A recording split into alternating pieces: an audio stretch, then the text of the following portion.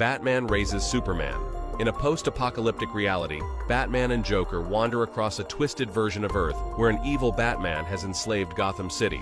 Batman travels to the Fortress of Solitude and is saved by a Superman droid who takes him to Lex Luthor.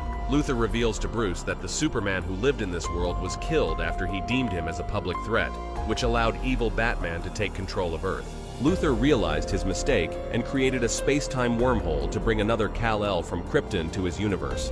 While Luthor died shortly after, Batman followed his instructions and arrived at a marked location. There, a spaceship lands in front of him, and the doors open, and Batman grabs a baby Clark and prepares to race